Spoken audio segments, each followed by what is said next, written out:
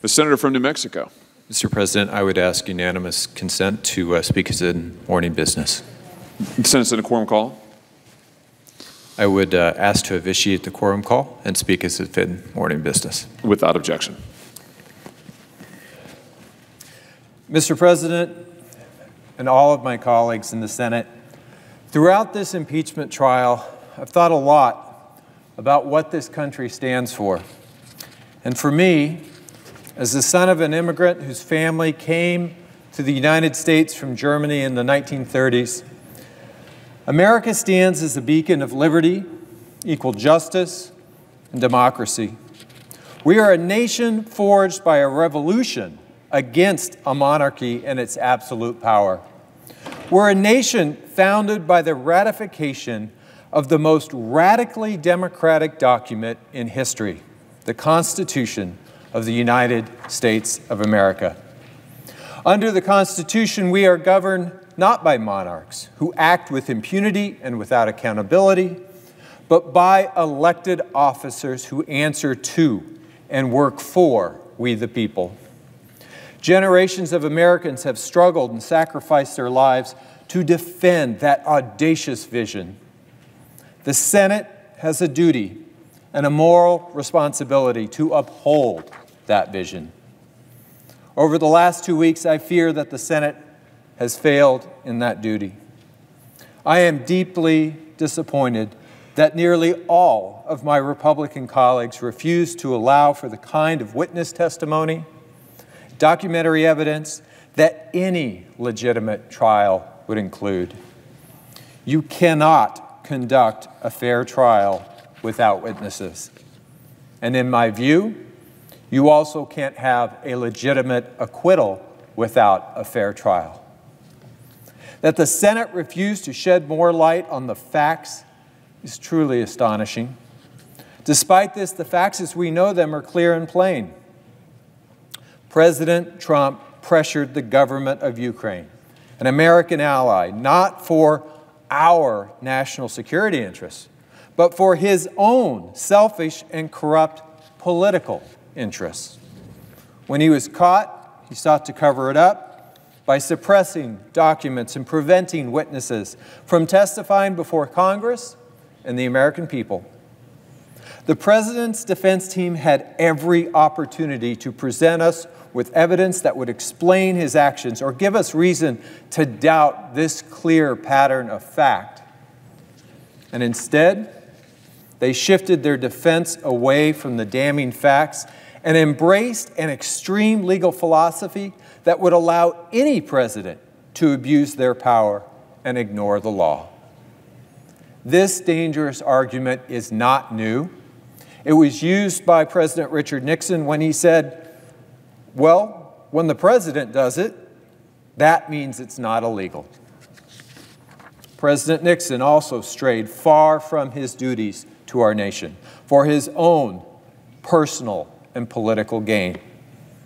It was only after courageous members of the United States Senate in his own political party put their country first and stood up to him that President Nixon finally resigned. We are now in yet another time when our chief executive has failed us, and our nation requires moral leadership and conscience from the United States Senate. Unfortunately, my Republican colleagues are unwilling to deliver that kind of moral leadership. President Donald Trump has proven to be unfit for the office he occupies. He abused his powers and continues to engage in a cover-up. He presents a clear and present danger to our national security and, more fundamentally, to our democracy itself. That is why my conscience and my duty to defend our Constitution compelled me to vote to convict Donald Trump. I hope the rest of you will join in this vote, but I am not naive. I understand how President Trump operates. I know how ugly it can become if you dare to challenge him. But your fear of this bully cannot outweigh your duty to the American people. Your fear cannot blind you to how you will be viewed by history. What you should really fear is what will happen when there are no limits on any president, even when he is risking our national security and our foreign alliances to illegitimately maintain his grip on power.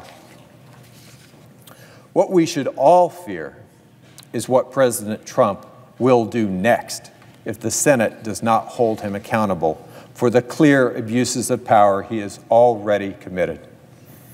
This is the same president who praises dictators and despots and jeopardizes our international alliances. This is the same president who stole billions of dollars from military construction funds to pay for his monument to division and racism. This is the same president who is more focused on lobbing insults and spreading Russian conspiracy theories on Twitter than he is on his own intelligence briefings. Let me just say, I pay close attention to the intelligence that I am allowed to see. And from my seat on both the Armed Services and Intelligence Committees, I am acutely aware of the threats that our nation faces. They include an emboldened North Korea, the Iranian regime, terrorist organizations across several continents. Russia and China are acting aggressively to assert their authoritarian influence and provoke American interests and our allies, including the Ukraine. Finally, with the 2020 presidential election mere months away, Russia is once again targeting our election systems and manipulating our democratic discourse. Right now, patriotic Americans working in the State Department, for our intelligence agencies, serving in the military, are defending us from those very threats. These Americans pledge to obey the orders of their commander-in-chief. They trust that their commander-in-chief's loyalty and sole focus is squarely on the best interests of the United States of America. I don't say this lightly. President Trump has betrayed that trust. He promised us that he would put America first. Instead, he put himself first. Throughout our history, the defense of our nation has depended on the leadership of men whose names we now remember when we visit their memorials, names like Lincoln and Washington and Roosevelt.